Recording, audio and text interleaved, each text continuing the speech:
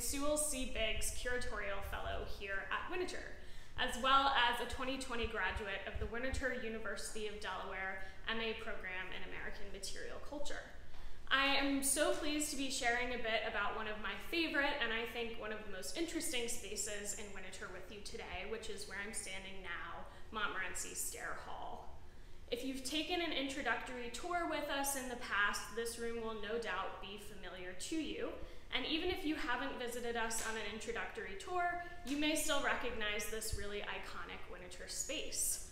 There is so much that we could talk about in this room, from the furniture to the artworks to the glass and ceramics, but I'm going to focus today on the architectural elements, so the staircase behind me, the woodwork, and the plaster ornamentation that were collected by Henry Francis du Pont and installed in the house in the mid-1930s. Montmorenci Stair Hall gets its name from the plantation home of William Williams, who lived in Warren County, North Carolina, in the northeast region of the state and close to the border of Virginia.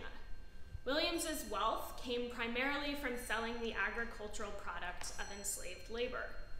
Black men and women enslaved by Williams cultivated cotton on his 6,000 acres of land and sold that product to mills in England, continental Europe, and the northeastern United States.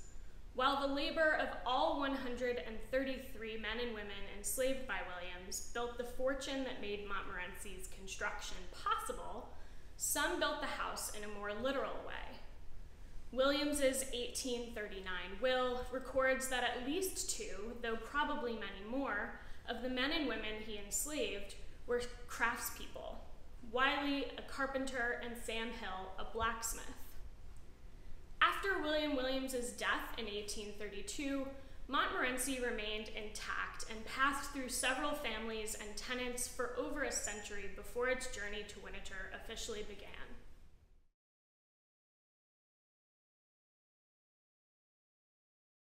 Between its 1820 construction by enslaved artisans in North Carolina and its reconstruction and modification here at Winterthur in 1936, the woodwork and ornament from Montmorenci changed dramatically. Changes not only in location, use, and meaning, but physical changes that altered the size, materiality, and continue to shape how we think about and use this space as a museum today.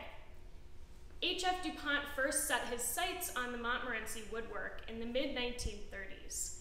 He had finalized his vision and design for a sixth-floor addition to Winterthur by 1931, and he sought out not only antique furniture, paintings, and decorative arts, but architectural salvage from 18th and early 19th century homes along the east coast of the United States.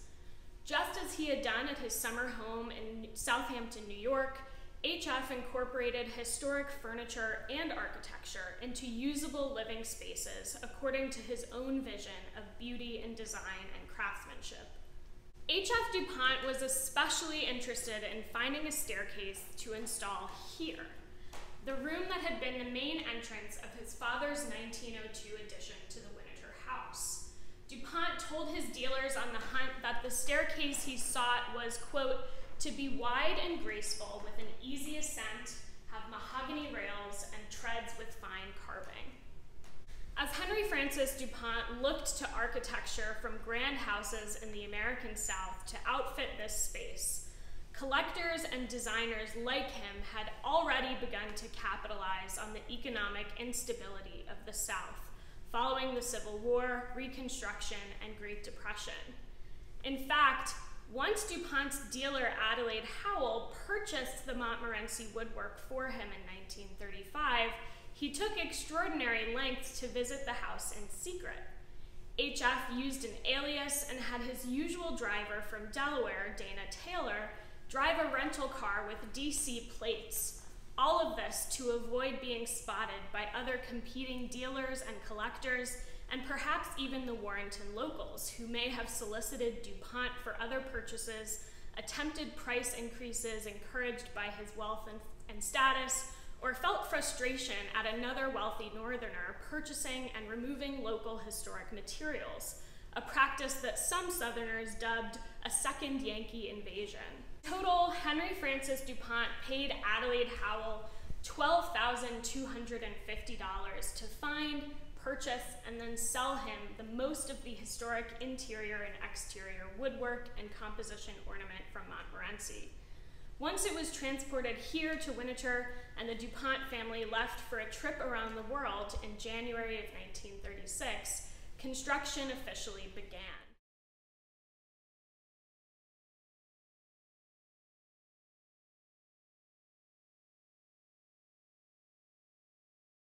Henry Francis du Pont's focus on viewing the rooms in this house as unified compositions can make it hard to know, especially with historic wood and plaster ornament, what is original to the North Carolina house and what had to be reconstructed here in Delaware.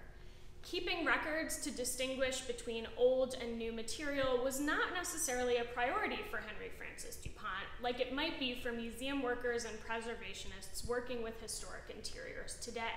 The workers in Delaware had to modify much of the historic wood and plaster work from Montmorenci to fit it into a modern space, which led to several design and structural changes, additions, and trade-offs, including a shift in the shape of the staircase from circular to the elliptical form that we have here at Winterthur. The Delaware craftspeople also added some of the punched and gouged decorative work that ornaments the stringer on the stairway, the seat rail, and recreated plaster ornament where needed. Perhaps most importantly, the Delaware builders soon realized that Montmorenci's staircase, with its age and modifications to a new space, might not be strong enough to support the movement of people and heavy furniture at Winterthur. So while the staircase that you see here may look straight out of 1820s North Carolina, its surprisingly modern infrastructure consists of steel beams and plates. The Du Pont family and their guests used this space until they moved to the nearby cottage before the museum's opening in 1951.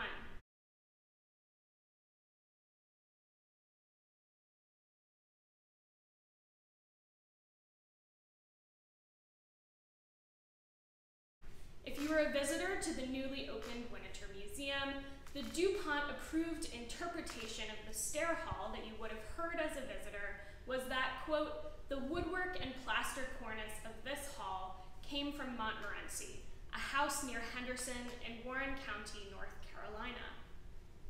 H.F. Du Pont's goal for his living spaces and for his museums was to construct beautiful, harmonious, and historically inspired interiors through the pairing of antiques and a sense of modern design. While H.F. Du Pont amassed his famous collection of Americana for aesthetic reasons, he also knew the value of cutting-edge research. Today, 2 graduate programs, one in American material culture and one in art conservation, are housed here at the museum, continuing that legacy. In fact, the foundation of the research that I've shared with you today about Montmorenci Stair Hall comes from 2 former members of the Academic Affairs Department, Rosemary Krill and Maria Shevtsov. In their article published by our in-house academic journal, the Winterthur Portfolio, Krill and Shevtsov note that, quote, Du Pont's acquisition of the paneling, ornament, columns, and floorboards of Montmorenci preceded his knowledge of its history. But our curators, professors, research fellows, and students continue to mine his collection for new information to share with you, our visitors and our members, every day.